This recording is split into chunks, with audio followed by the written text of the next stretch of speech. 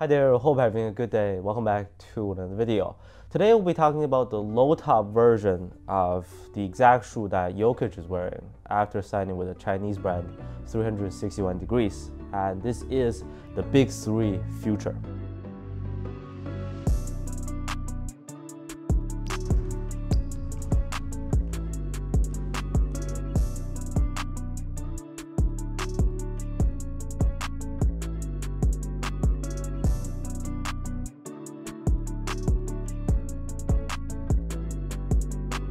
So the price that you can get these at does depend on your location.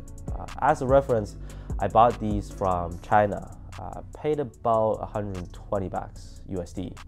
That's converted before shipping. I believe they go for $160 on their official US site. Their shoes have always been known to be cheap, or let's say affordable. Sorry, but see, that's the one downside of signing a player like Jokic. Those shoes are not going to be so cheap anymore. Anyways, Jokic wears the high top version. From what I can tell, it's the exact same shoe in terms of the midsole, also materials and all that, except for the higher cut. I had to get this same colorway that he was rocking most of the times too.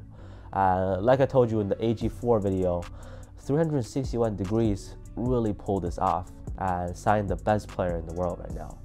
Well, given his friendship with Aaron Gordon, not entirely a surprise to me.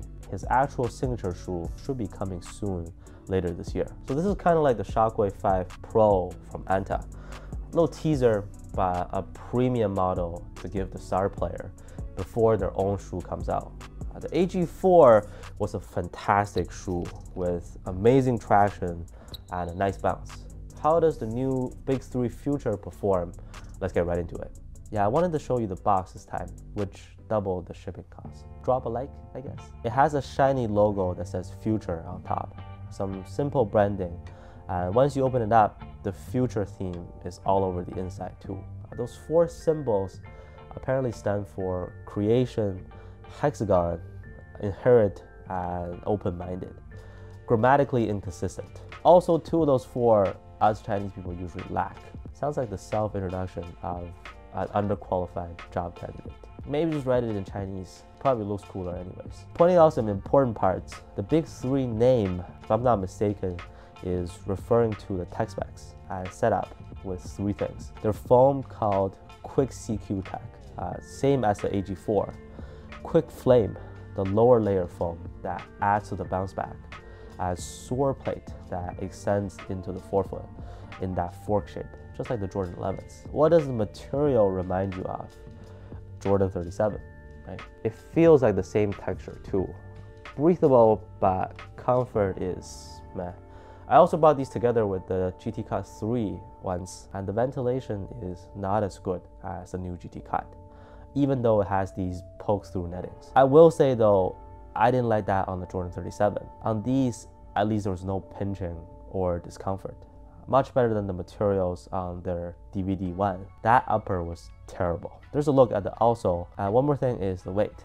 They're right around average, coming in at 420 grams for size 10.5. Also, this is not an upper that you can bend very easily. So torsional support and stability are decent. No containment issues either. As to how the Big3 Future performs on the court, I gotta give him credit for the cushion because this setup feels amazing on feet. You can really feel the responsiveness from the foam.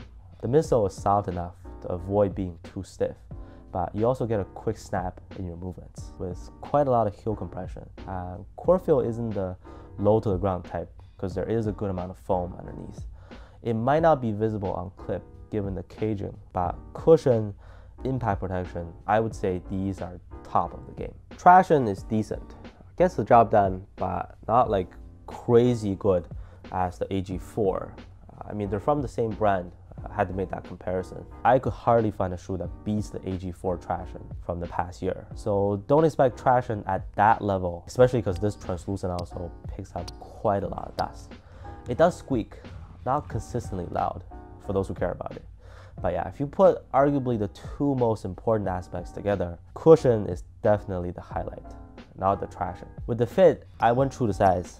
I'm a US 10.5 in most Nike sneakers. I got these in a 10.5 as well, and the fit was right on for me. I definitely don't recommend sizing down, because the toe box is more on the snug side. But for those who want a spacious fit, you can go up a half size if you like. About standard average width. Wide footers, you should be fine.